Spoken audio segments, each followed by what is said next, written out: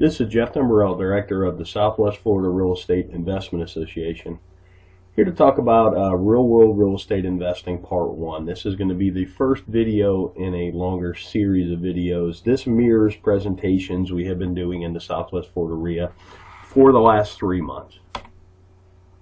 Disclosure, we're sharing our own experiences and knowledge with you. Please do your own due diligence before utilizing anything here. This is not to be construed as investment advice, and you should seek competent counsel before trying this at home. In the past 3 years, we've assisted and advised and had ownership interests in several private equity entities that employed over $14 million in capital in the Florida market, which gave us not only unique insight as to the amount of business we've done, it also gave us some great insight into how institutionalized investors employ capital. Number one key to being successful is to understand what you're there to do. In my opinion, this is the most important thing. There's so many people running around the world. There's a lot of people wanting to run around and try and do real estate investing. They take courses, they read books, they go to meetings, but they really don't know what they're there to do. They really haven't spent that critical time understanding what you're here to do, what's your mission, what's your goals. I mean, without having any goals, it's hard to achieve any goals, if that makes any sense. From our experience, the clearer the plan you have, you will be able to operate with a margin of safety. And that's the key word in this business, a margin of safety, because the ones that survive, last, and grow true wealth are the ones that don't make mistakes or make mistakes that you can recover from. Investing in real estate. Investment is the purchase of an asset or an item with the hope that it will generate income or appreciate in the future and be sold at a higher price. Keyword, the future for investing. So what does that mean? The act of committing capital to an endeavor with the expectation of obtaining an additional income and or profit. That's what investing is. Something I've learned over the years, it's kind of like a narrative. It's a why in the road when you're talking to somebody that's in real estate. Are they a trader or are they an investor? Investors buy and hold. They get a return from the assets they own. Traders wholesale. Traders fix and flip. Nothing wrong with it. I do it. I've done it in the past. I'm trying to do it again today. I'm doing a marketing campaign as we speak, looking for contracts to wholesale. With that said, it's two different narratives and even two different valuation processes, investor versus trader. You need to recognize the difference between the two. Basic questions for an investor. How much capital are you employing? What's your desired rate of return? When are you going to need this capital back? And then what's your risk tolerance? Those 4 questions are how you determine what you're there to do.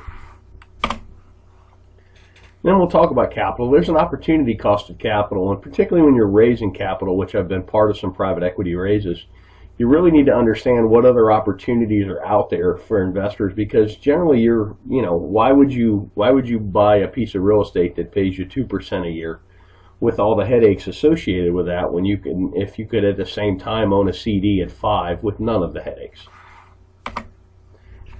Give you a chart on 10-year T-bills, talk about opportunity cost. You can really see the recession, the Lehman Brothers crash really killed yields, but it's killed yields no matter what. I mean, pretty much at the time I'm talking about this, yields for a 10-year T-bill are bouncing between 2.6 and 2.8%. That's a terrible yield, particularly with the amount of money they're printing. And you go back 10 years, and this is why investment real estate has become so popular, because it's one of the few places you can get a yield.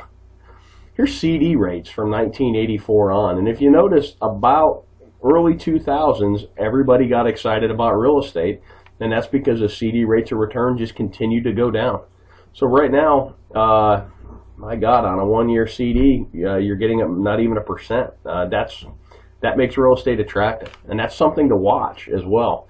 As CD rates and other rates on financial instruments go up, real estate may not appear as sexy, particularly to an investor who bought in the valley and bought right and has quite a bit of gain on the table.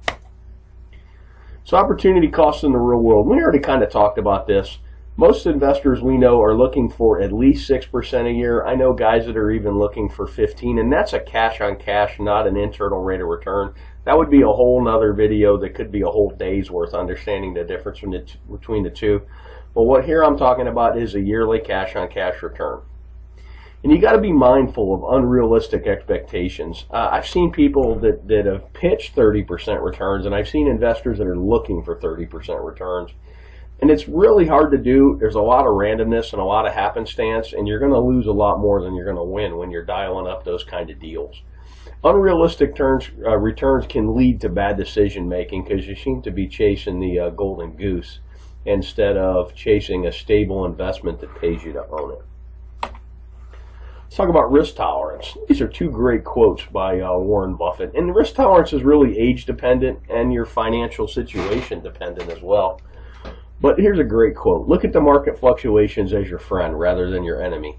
Profit from folly rather than participate in it. And that's most real estate investors. You're supposed to be a contrarian. I kind of put the world in, you're either a salmon or you're a lemming. You're either running with the crowd or you're running against the crowd.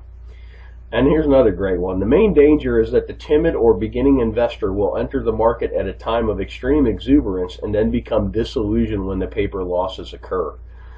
The key is to not panic and do math-based risk assessments and then math-based evaluations and then sit down and decide what you're doing.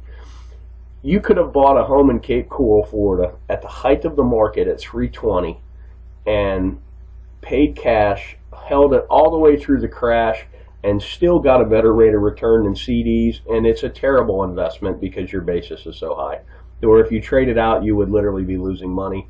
But it's sad but you actually would have outperformed the CD, and that's kind of a interesting thing. We did some case studies of people that had bought at the top and had they held and if they had mortgages, and I think that video is on our YouTube channel as well. Thanks for watching. You can always check out our website at swflreia.com. There should be a link at the bottom of this video. If you're on our website, put yourself on our mailing list. We send out a lot of foreclosure information. We send out our meeting notices, and we also from time to time send out information like this. I hope this information is useful to you, and make it a great day.